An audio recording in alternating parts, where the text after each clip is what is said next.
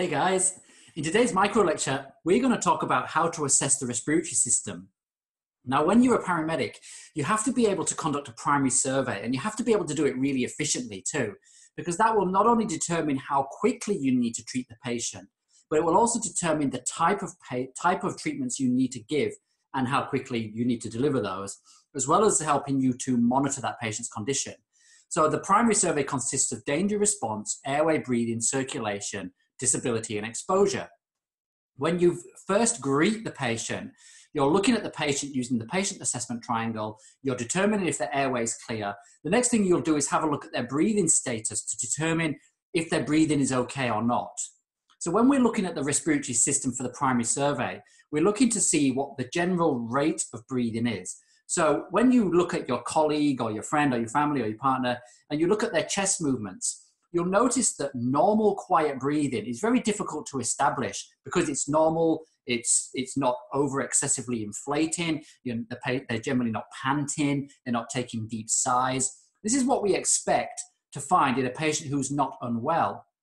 And of course, in an adult, the respiratory rate is between 12 and 20 breaths per minute. So when you're doing your primary survey assessment, you're looking for any abnormal breathing problems that need addressing and dealing with straight away. Now, however, let's say you've moved on to your secondary survey and now you're doing a more thorough respiratory system assessment.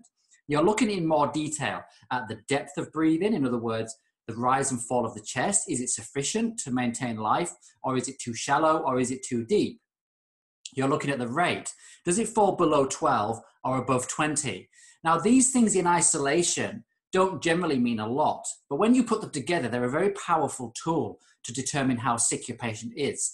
So for example, if you have a patient whose respiratory rate is 12 breaths per minute, then you can determine that it's on the lower side, but if they're ventilating okay, if you're getting good rise and fall of the chest and they've got good color in their face, then it's okay, and you don't need to take a massive amount of interventions, but rather you need to just monitor it. So that's the rate, that's the depth. It's also the regularity. Do both sides go up and down at the same time? Or does one side go up and the other doesn't? Now that might be indicative of trauma or a tension pneumothorax or a whole range of other types of things. So when you're assessing the breathing, you're looking at it in the primary survey, you're looking at the secondary survey. You are also connecting all the things we've just talked about: rate, depth, adequacy, and you're looking at your patient to see if your patient's pale and sweaty and clammy, because if your patient is, then there's a problem with the breathing rate. You can also add on a SAT probe as well, oxygen saturation probe, because if the rate and depth and other characteristics of breathing are not okay, and the SATs are low as well, that gives you a bigger picture of how seriously ill the patient is. And then finally, you're just considering the added sounds, the added breath sounds. In other words, anything that you can hear that's not air.